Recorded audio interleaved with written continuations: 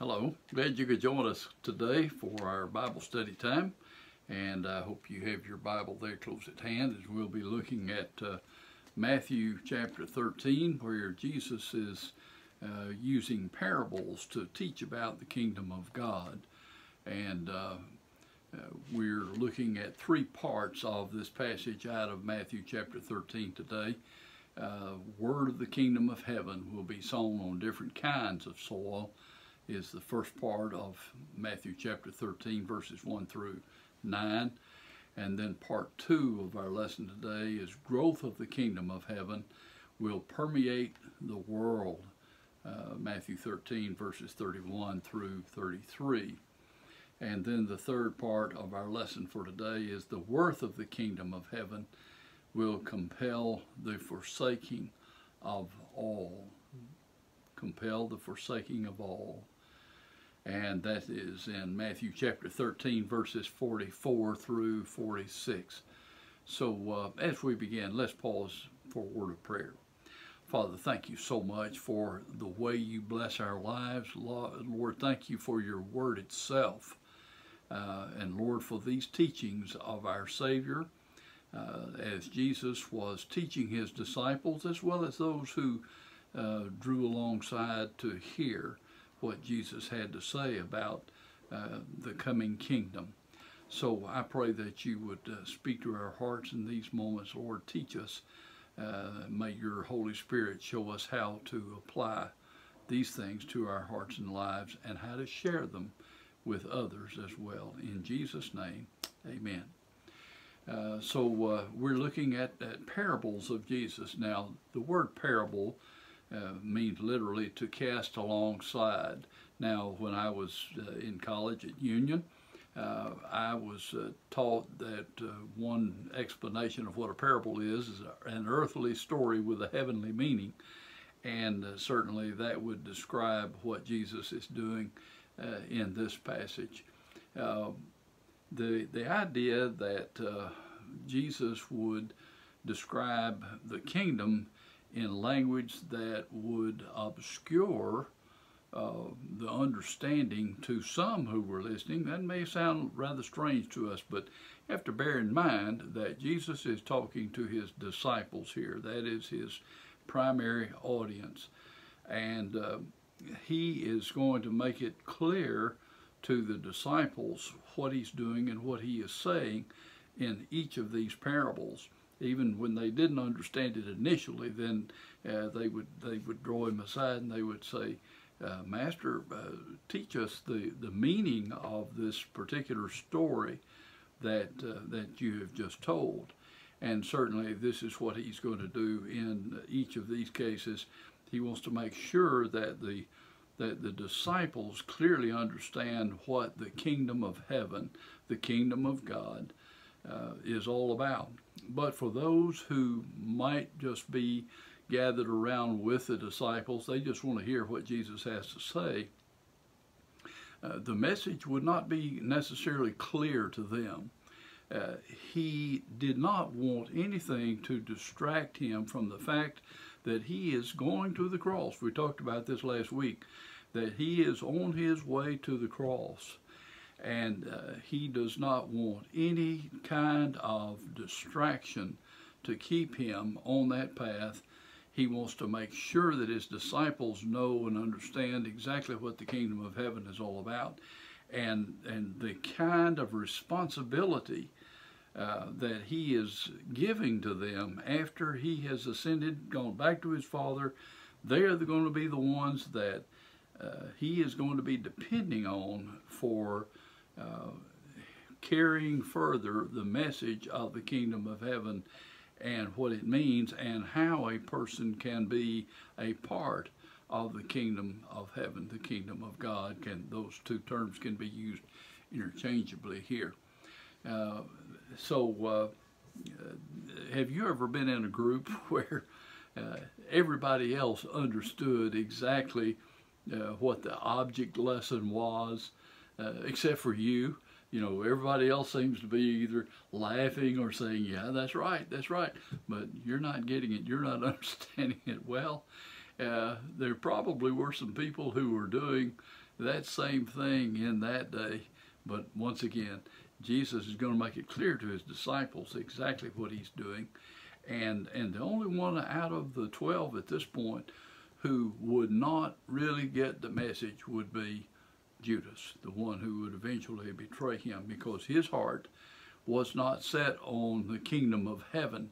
His heart was set on Jesus establishing a kingdom on earth right now. So he would reject what Jesus was trying to do, and really would not grasp the message. He rejected the idea of a heavenly kingdom, of a godly kingdom, in favor of a kingdom here on earth where Jesus would be king and they would be co-regents with him. They would be rulers also under his authority, okay, but that they would be rulers too. So here we go. Let's look at Matthew chapter 13, beginning with verse 1, and we'll read through verse 9.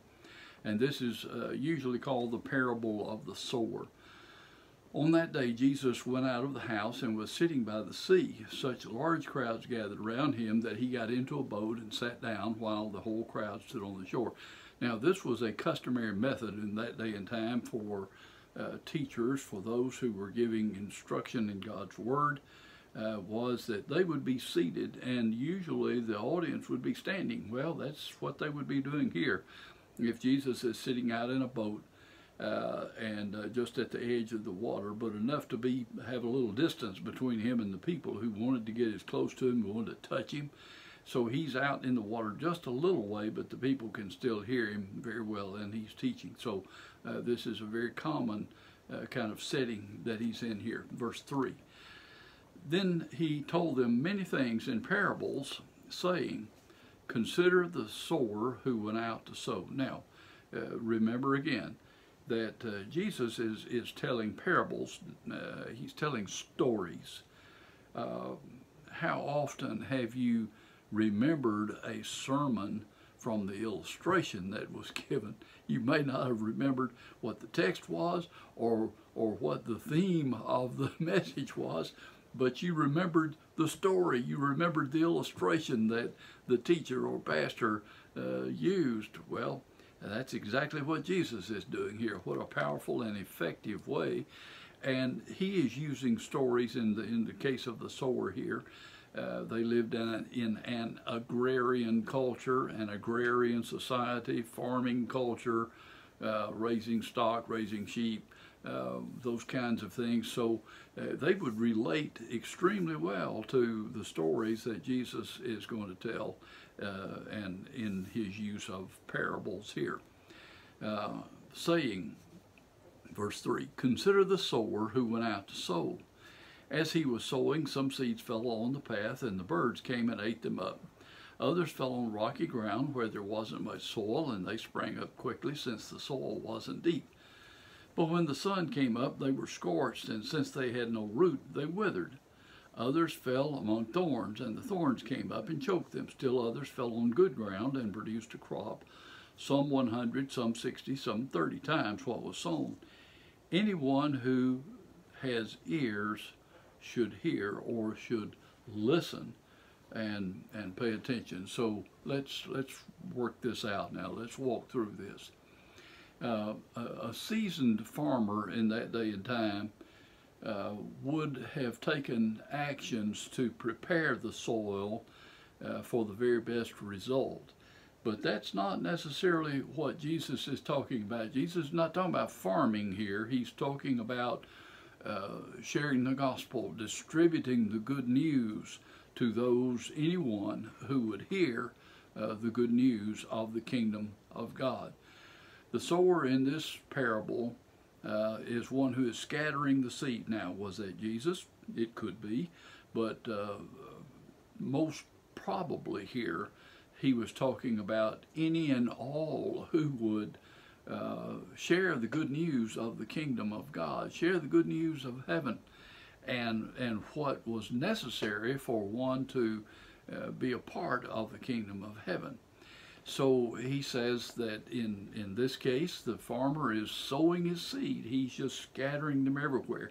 You may have done that. I do that occasionally when I want to overseed my yard. I'll take a bag of seed. Sometimes I've got a little hand sower that I can turn the handle and it scatters seed in something of a pattern. But a lot of times I'll just broadcast the seed. I grew up on a farm. I saw my dad do this a lot of times. He'd just go with a bag of seed, or sometimes he had a sower manual sower that he put over his shoulder, and it had a little crank on it, and he'd crank that thing and it would scatter seed 15 or 20 feet away from him, and he'd walk up and down, back and forth across the field, sowing that field with wheat or whatever he happened to be sowing. And I've done the same thing. So this is called a broadcast method that the farmer would be using here. He's just scattering seed everywhere. Now, normally the fields of that day and time would have pathways through them that the farmer would walk on, and because he would travel that path across the field many times on the same path, that path would become hardened after a while. Now, the farmer, if he'd been really working at it, he would have gone and tried to pull out the weeds before he sowed any of the good seed. But still, nevertheless, there would be some weeds that would grow up in the farms of that day and time in Israel. And one of the seeds that would germinate, sometimes it's part of the bag of seed that he's got. They couldn't get all the seed out that were bad seed, but nevertheless, he's sowing the seed and doing so without reference to the soil here. The seed would fall on either hard ground, the hard pathways. Some of the seed would fall on rocky ground, and that fell on rocky ground, there was a thin layer of soil in many places in Israel where the farmer would be doing that thin layer may have been only a couple of inches deep, and then there'd be a limestone layer under that, and it would take root quickly because of the warmth of the rock layer underneath the soil, and it would spring up, but it wouldn't last long. So, and then there would be some thorns, there would be some darnel, there would be some wild stuff that would invariably come up in the crop, and then there would be some good ground. There would be some area that would be relatively free of the thorns and wild stuff that might be growing there.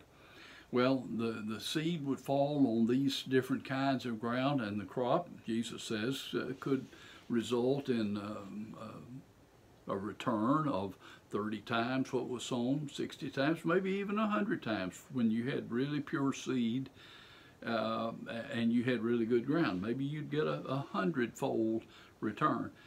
And then Jesus, in verses 18 through 23, explains the meaning of this parable that he has just told. He said, "You then listen to the parable of the sower. When anyone hears the word about the kingdom and doesn't understand it, the evil one comes and snatches away what was sown in his heart." Now, he's talking about the devil here. The evil one comes and snatches away what was sown in his heart. This is the one sown along the path. Now, the seed that fell on the path, he said it's just real easy for the devil to persuade that person who doesn't have any real root anyway. His heart is hardened. The devil can easily snatch that person away who might otherwise have believed. This is the one sown along the path, and the one sown on rocky ground. This is the one who hears the word and immediately receives it with joy, yet he has no root in himself, but is short-lived. When pressure or persecution comes because of the word, immediately he stumbles. Now the one sown among the thorns, this is the one who hears the word, but the worries of this age and the seduction of wealth choke the word, and it becomes unfruitful. But the one sown on the good ground, this is the one who hears and understands the word, who does bear fruit and yields some 100, some 60, some 30 times what was sown.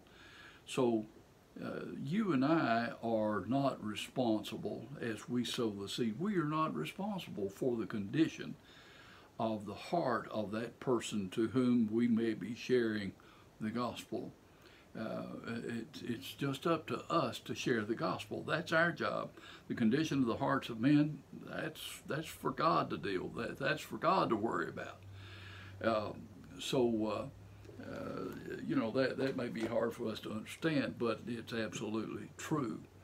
A pastor here in the Jackson area shared a testimony just recently.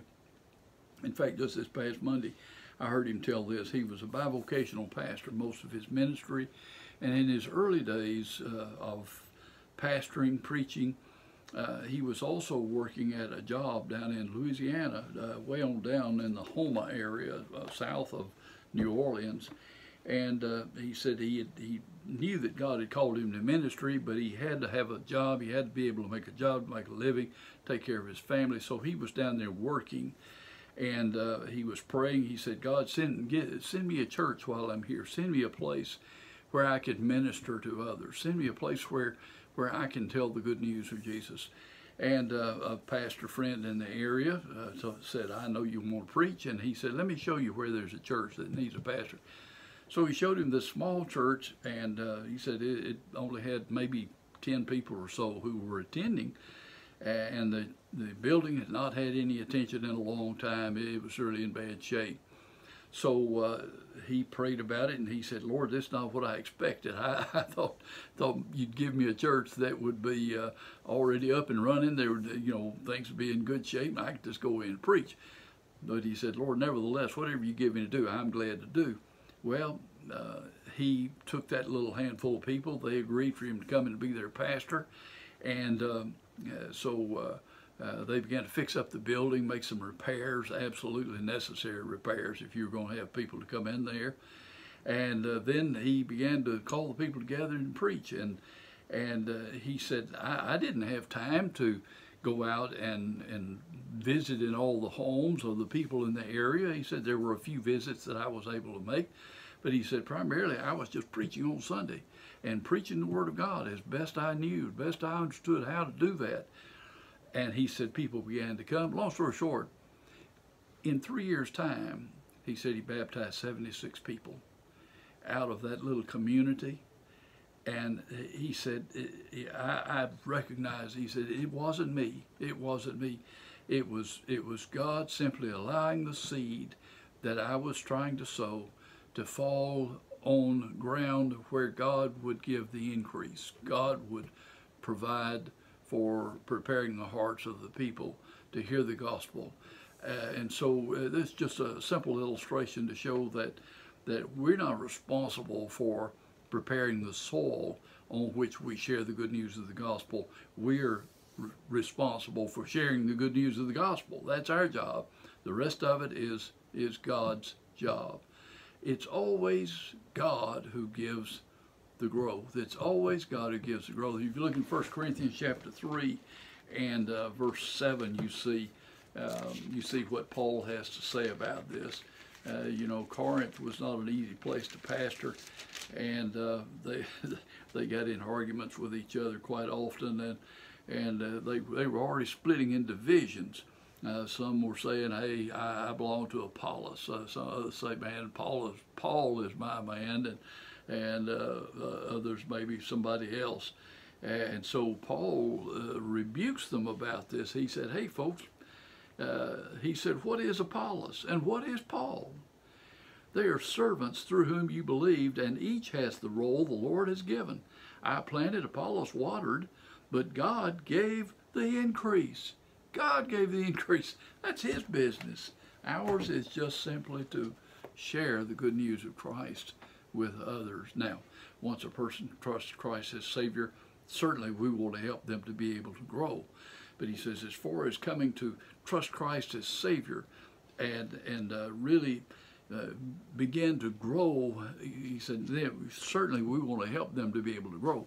But that initial response to the gospel, that initial response to an invitation to be a part of the kingdom of God, that's God's business.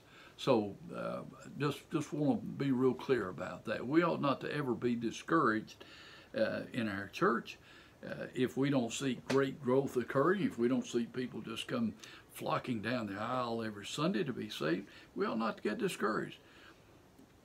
What we ought to do is be sharing the good news of Christ. Now, the second part of this lesson is growth of the kingdom of heaven will permeate the world.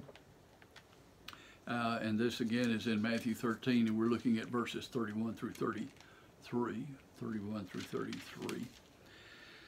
He presented another parable to them. The kingdom of heaven is like a mustard seed that a man took and sowed in his field.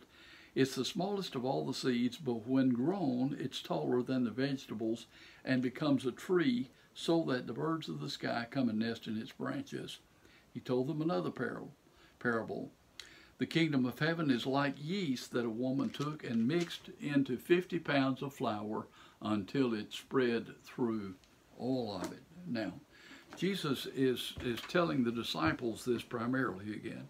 He's telling them this because he doesn't want them to be upset and discouraged if the kingdom does not just grow rapidly, if there are not great crowds, great throngs that come to hear what they have to share. Because he said the kingdom of heaven is going to grow slowly. It's going to grow slowly. But the end result will be multiplied millions and millions and millions of people in the world who are going to come to know Christ as Savior. People ask me sometimes, why do you think Jesus is tarrying? Peter answered this question. You know, there were people saying, well, you know, maybe Jesus has already come and we got left behind. Maybe God didn't want us in heaven. You know, just crazy things like that. But the truth is, Jesus said, look, it's going to start small. It'll be like a grain of mustard seed, a tiny, tiny seed in their day and time. And it's going to grow, though, as that seed is planted, as the gospel message is planted in people's hearts. And remember again, we're not responsible for the condition of the heart of the person who receives the seed. We're responsible for sowing the seed.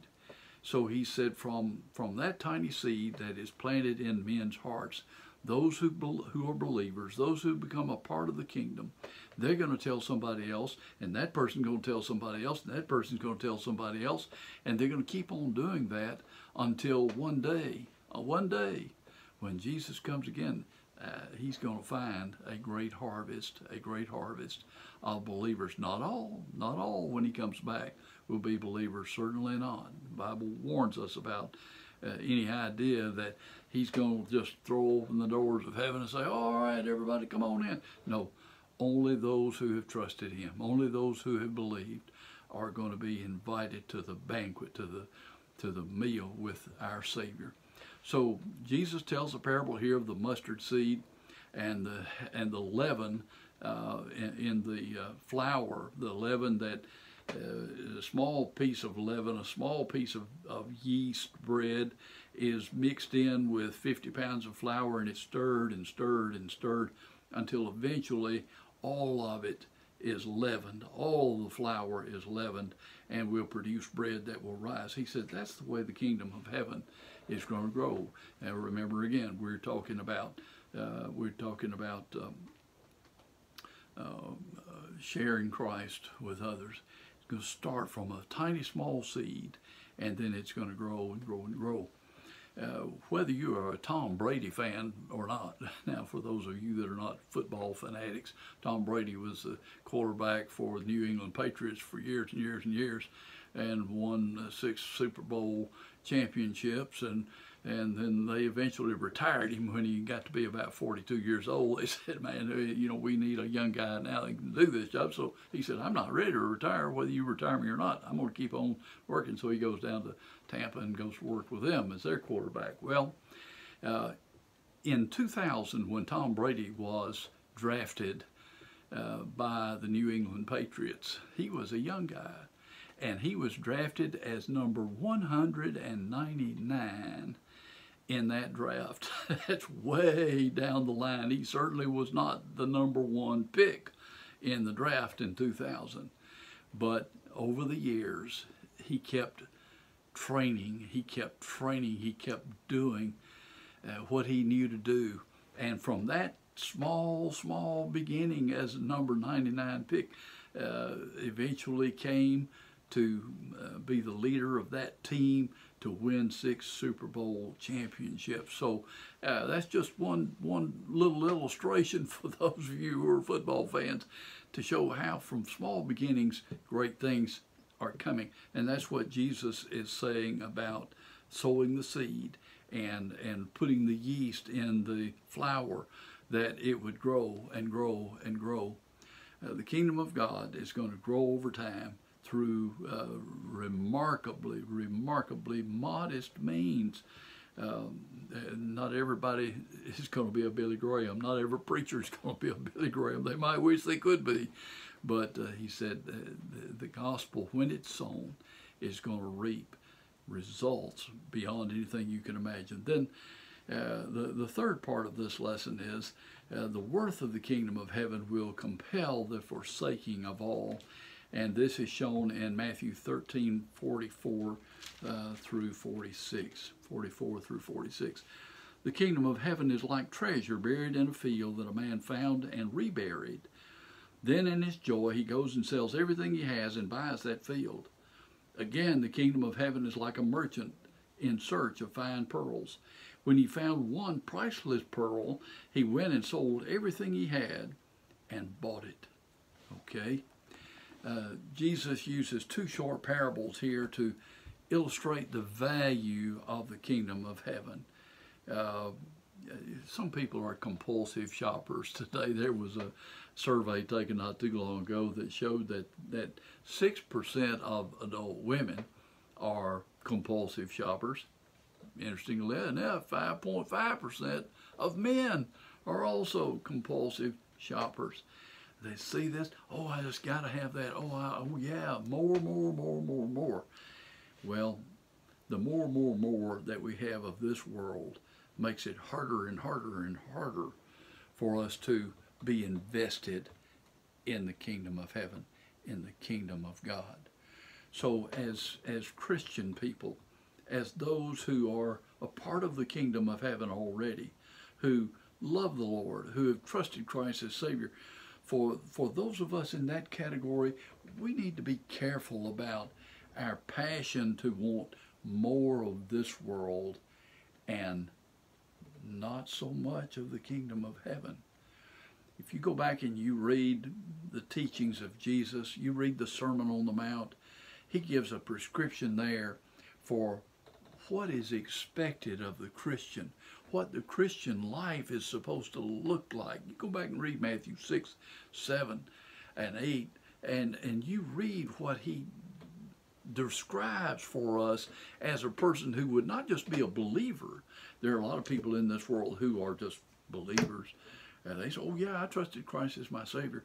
Well, tell me some of the things that you're doing with your life.